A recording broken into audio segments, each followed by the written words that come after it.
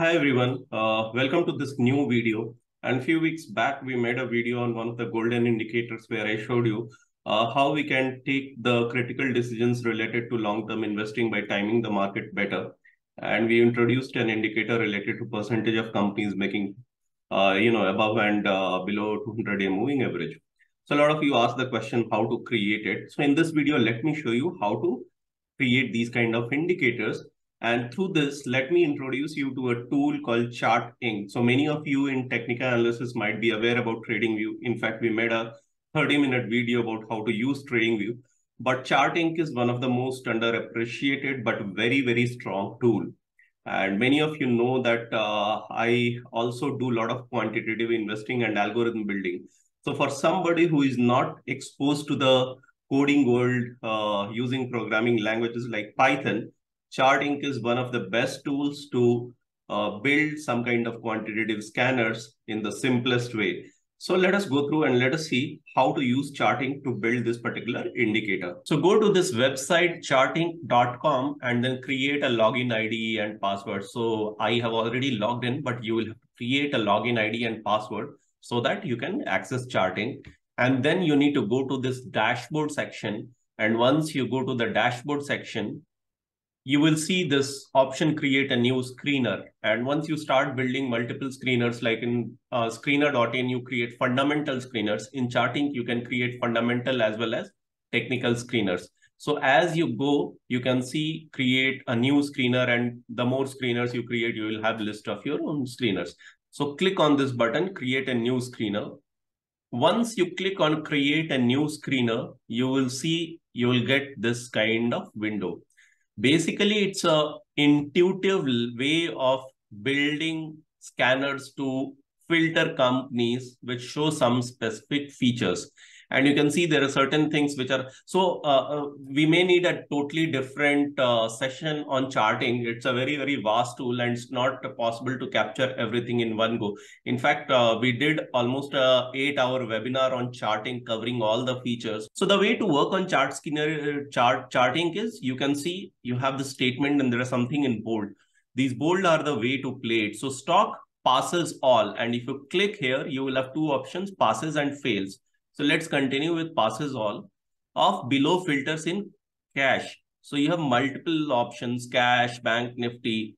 So we want to create a scanner for identifying companies which are below their 200-day moving average or below their 40-week moving average in Nifty 500. So I will select Nifty 500 and then go to plus and type close, because we want to see where the close price is below the 40-week moving average price. When you give close, now automatically latest gets added. Now this close has to be lesser than, and then 40-week exponential moving average price. So I will search for exponential moving average where the code is EMA. And in EMA, I want 40-week closing EMA price. So I'll give here 40. And I need this on a weekly basis because I need for 200 days, which is 40 weeks. So instead of daily, I will use weekly. And here also, I will convert this into weekly and weekly. So now your weekly close is less than weekly 40-week closing price EMA. And when you run it, you will get a list of companies out of Nifty 500, which are below their 40-week EMA. And even right now, you have almost 260, more than 50% of the stocks are below their 40-week or 200-day weekly moving average. Now you need to save the scanner. So click on save and just write, let's say, golden scanner. Let's say we name it golden scanner. And if you have a paid version, you can make it private. If you're not a paid version, you can leave it like that. And now when you come down, you can see it's showing you 3 years of data. So see, I have a paid version. So that is why I can have a longer access to data. If you don't have a paid version, you will have only a 9-month access to data. So you can explore the pricing. There is a monthly pricing. If you're interested, you can explore. And I don't have any commercial interest in these tools. But let me show you a 10-year of data. So on a 10-year basis, it tells you what count of companies were below their 40-week or 200-day moving average. Now, if you see, whenever this indicator created its peak, Feb 2016, which was Brexit time, we had almost 300 companies below their 200-day moving average, which is almost 60% companies. Then came your October 2018, which was ILFS crisis, almost 350, which means almost 70% companies were below 200-day or 40-day week moving average. Then came your August 2019, when again almost 65% companies went there below 200-day or 40 week moving average. Then this is where you had your COVID, when almost 80% of the companies went below.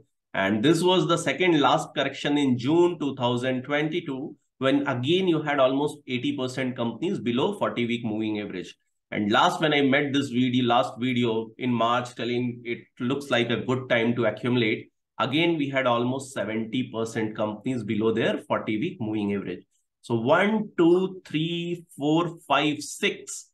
In last 8 years, we got 6 good opportunities to accumulate. So this is how very simply you build this indicator. I know I showed you a percentage indicator, but that is little complicated. I will show you in the next video.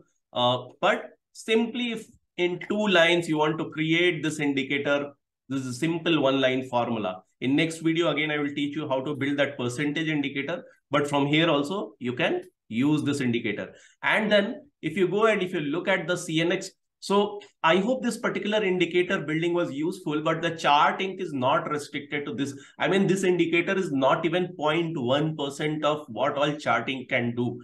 And it's very difficult to capture everything, in small period of time. So in fact, we have done in last 2 years, we have done 2 webinars on Chartink. They're almost, 10-hour plus webinars of content on Chartink, where we walk through all the features. It is there on our website, learn.scientificinvesting.in. You can go through that Chartink webinar course and you can buy and you can learn more about Chartink. But coming back to this particular indicator, so now we know what percentage of companies historically were below 40-week moving average.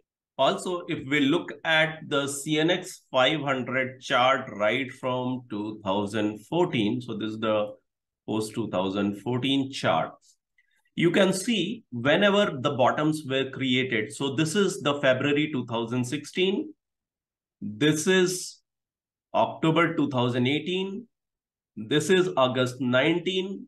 This is March 20. This is June 22. And this is February, March 23. You can see that whatever times we had more than 60 to 70% of companies below their 40-week moving average, they were the times when this index made its low. So you can see that we have identified a way by which we could identify all the possible big long-term corrections, and then one can use these opportunities to do lump sum kind of investing. Still, nobody will know that if that is the perfect bottom or not, but still it helps us to do much more better than putting lump sum money in markets which are highly overvalued. So I hope this video is useful, and now you know how to build these kind of scanners. The other chart which I showed you, which was a line chart of percentage of companies, that is built through Atlas dashboard, which is another feature in Chartink. So this was scanner, and there is one more feature called Atlas dashboard. So do let me know if you want to learn how to build Atlas dashboard, but do check our Chartink course. Also, we have totally revamped our website. So you can go to our website, learn.scientificinvesting.in, and you can look through all the offerings we have. Also, we have created a small video, 25-minute video, which walks through all our website, all the courses, practitioner, Quantitative, Learn, Fund Tech, practitioner membership. If you want to know more about it, the videos links are there in the description. You can check that. Further, this Sunday, we will be hosting second session of our IT webinar. So we already had the first super session, which lasted for 3 hours that we did 2 weeks back, where we studied the sector, we studied some of the interesting companies. And again, we are going to have the second session of the same webinar, and we will have third session. So again, if you want to access, you can go through our website and look through the IT webinar course. I will see you in the next video soon. Thank you.